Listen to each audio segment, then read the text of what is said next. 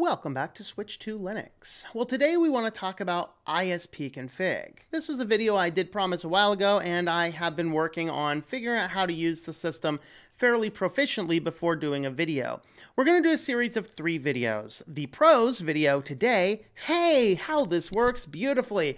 We're going to talk about the cons, and then we're going to do a more full comprehensive review of my experience trying to build websites with this and working with the server and system itself. So of course, ISPConfig is a free and open source alternative to cPanel. So whether you have run your own website and you've purchased a hosting account, you've probably purchased a cPanel hosting control panel. Or if you happen to be, in my case, a web developer looking to manage different people's servers or giving people access to manage their own servers, this is one of the FOSS alternatives that you can look into. And if you do know of any other ones here, please let me know, because I'm interested in probing around with all of the different alternatives to see how these guys are going to work for us. So with that, we will go ahead and have a brief look at their website. Now, I originally wanted to do a top 5 type video, but I don't know if I had exactly 5 items, and I just wanted to do a overall comprehensive pros of using this system. So of course, their website is at ispconfig.org. You can log in over here and you can see where their model here. You can, more than 40,000 downloads per month. Very good. It's open source, very transparent, very free, no extra data collection. It's stable. It does have a lot of community support and development, which is good. And we'll talk about some of that's a pro, some of that's a con. We'll kind of get into that a little bit later on. Now, their overall revenue model, they give out the software for free. Their support is actually you purchase the documentation. You do have some online documentation. It's not quite as good. You can purchase the user's manual one time, or you can purchase a subscription to it, which will get you the rolling updates to the manual. So over here, you can see what the server and functions and features are. First, you can put it on a variety of different Linux distributions. I'm running mine. The one we're using today is going to be on Debian 10 on my Linode server. You also have the Ubuntu options 16 to 20 and CentOS 7 and 8. Of course, CentOS is kind of going a little bit by the wayside. We did a whole video on CentOS and the end of CentOS the other day, so go ahead and have a look at that. Is this going to continue supporting with CentOS Stream? I don't know. We'll see where that is. Their features, just like cPanel, you can manage one or more servers from a single control panel, which is single servers or multiple servers. You can actually tie in a variety of different servers into one control panel should you want to do that. And it can work with a virtual machine. It can work with physical servers as well. So my in-office test of this machine is actually using a Raspberry Pi, which works great. Actually, I can test some websites and services I've wanted to test for a while locally without messing up anything else. And then I can actually also tie it into the cloud servers as well. A variety of different languages. They support many different daemons here for your web server, HTTP server as Apache 2 or Nginx, whichever one you would like to do. For email, SMTP is Postfix, the IMAP and POP3 is Dovecot. We have pure FTPD for FTP. We have Bind and Power DNS for the DNS servers, and databases Maria and MySQL. So you have that as an option. You can manage your websites, email accounts, FTP users, databases, cron jobs, shell users, DNS, and IBP4 and 6 support.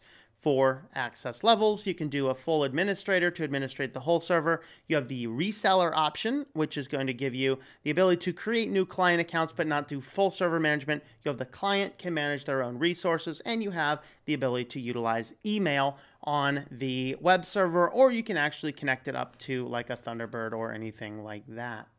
So let's go ahead and have a look at what the server looks like. All right, so looking at my login here, and this is on my Linode server.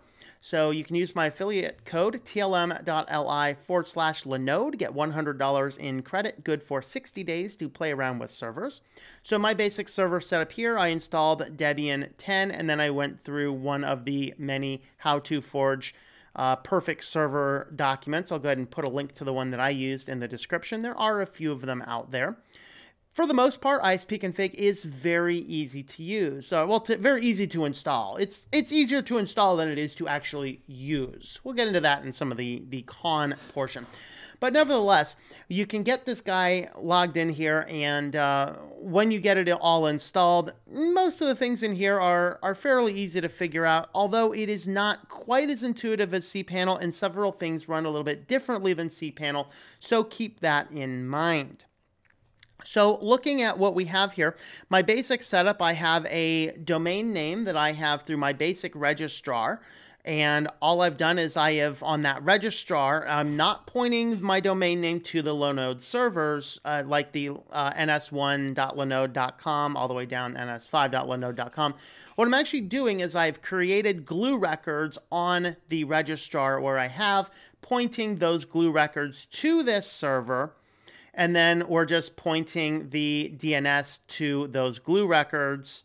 And from there, I'm allowing my ISPConfig to manage all my DNS outside of the glue records. So that's how we have it set up, and that's how you would set up any WHM to run a cPanel. Sorry if that's technical, if you just run websites and you don't know the odds and ends of all of the DNS. But nevertheless, that's how we have that set up. So what you're seeing here, which is cropped off mostly for the fact that this is a test production environment that I might keep around for a while, I have the domain name, which is pointed over, and I'm just going to the domainname.com, and that allows me to access my individual server. So inside of here, we're looking specifically at the pros here and not a full comprehensive review. That will come later. Your biggest pros, when you get in here, you have a variety of different systems. Inside your client tab, you can create different clients. So I have a personal one, which is basically the websites that are administered through my main admin. And then I also have my other user here as a basic quote-unquote client, meaning that this second user here really only has access to a couple of resources that I have allowed access. Inside the client view, you have the ability to set email and limits. So the limits are how many domains you can have. You can set the limits, how many databases, all the different things you can do inside of cPanel, more or less inside of WHM to manage a cPanel, you can do with the limit templates and the email templates. You have reseller capabilities, which I've not played around with any of those, but you have those options. And then you can edit the different clients. As far as your different hosts here, you have a variety of servers, and your basic server is going to be whatever is tied to your domain name. Like I said, I'm blocking those ones out. But then you can see the different other websites that we have going on. So mostly I have the thomasmorosky.com domain because every time I logged into an administrator account on a GoDaddy server to manage a server for somebody, it's like, hey, you should use this domain. So I bought it from my own registrar. Okay. And then it's like, I don't really have much else to do with this. Let's go ahead and point it to this to play around with it. And I was able to get everything working pretty nicely, and I'll show you that in a bit here. As far as your emails, you can create different emails. Now, with the emails, it's not quite as intuitive as cPanel. You have to add the domain first, and then you can add the inboxes. So we have domains, then we have email inboxes. So you can go ahead and create a very nice platform that if you just head on over to the URL/webmail, you can get to it. All right, so you can see here, I've just gone to the domain name /webmail, and I have a Roundcube login. So I can log into the Roundcube here, and I can manage all the email here. We also have the ability to plug the server settings into Thunderbird or anything else and do that. As far as your DNS, we're not going to click in here because it'll be too much to blur out, but you can come in here and you can manage. Let me actually go ahead and give one a try here. So you can see down here, you can get in here in your DNS, and you can actually go ahead and point the servers. You can go ahead and do things like that. There's monitoring tools, and then you have a variety of other tools to manage the server system, including you can update the OS or update ISPConfig. You can set a variety of different server settings, IP addresses, add different servers, remove different servers. So I mentioned 4 different levels of access. One of them is, of course, the administrator, where we are logged in right now. We're logged in as an administrator. You also have the ability to click on the Clients tab. You have the ability to go in and create clients. So the clients are basically end users. They can go in and create domain names, create inboxes, email boxes, DNS, things like that relative to the limits that they were assigned when the account was created. We also have resellers. These are the ones that can actually create additional accounts and set up a few different limits within the constraints of what the administrator have given. And then, of course, the other one is email users, where you can come in here and create the email accounts and things like that. So that is what we have there. Now, the other thing that this has very nice is we have packages. Packages is kind of like your your Softaculous install. We have a variety of different packages. You can see I was searching for WordPress to see how that was. I'm not sure I'd use the Chinese simplified translation of WordPress, but this is 5.2, little out of date, but that's okay. You can just go ahead and install whichever one this is, and then it will go ahead and update itself. If I go in and hit update package list, it might actually give me the more up-to-date ones. I did test around a couple of other things I've been playing around with, so like PHP list is in here. Current version is 3.5. This is 3.39. So again, you can install and just update it. Here's, not Joomla, typed the wrong letter there. So if we go down here, here's Joomla 3.9. Here's a 2.5. I would not use the 2.5, but the 3.9 is fairly up to date. I think we're on 3.9.22 or 23 or something as of the time I'm recording this. But you go ahead and install this. It's going to update. How fast do these work? Well, you just go ahead and click on the one, hit the install this package, and then you just kind of pick wherever your install location happens to be. Give it a new database password, and then whatever information it needs. So you can install the sample data. Here's the password for the administrator's login, accept a license. And literally, I did this with WordPress, and it actually took about 15 seconds. And then I just went ahead and have a brand new full WordPress site.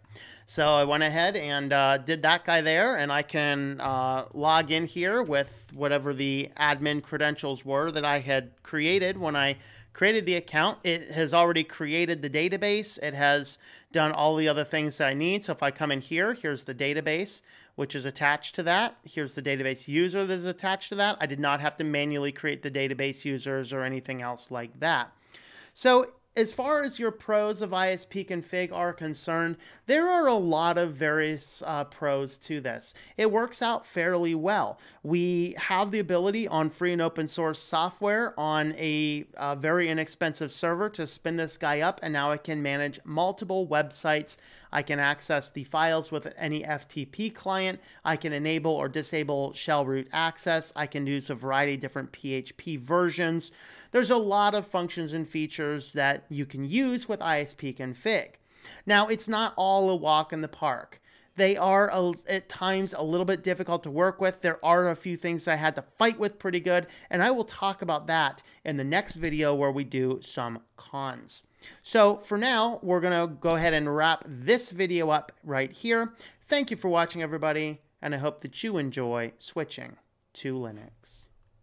Thank you for watching this video from Switched to Linux. This channel would not be possible without the backing of the program supporters scrolling on the screen now. You can be a supporter at Patreon at patreon.com/TOMM or at thinklifemedia.com.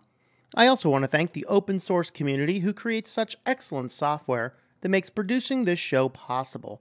Please remember to support your software communities. Thank you, and I hope that you enjoy switching to Linux.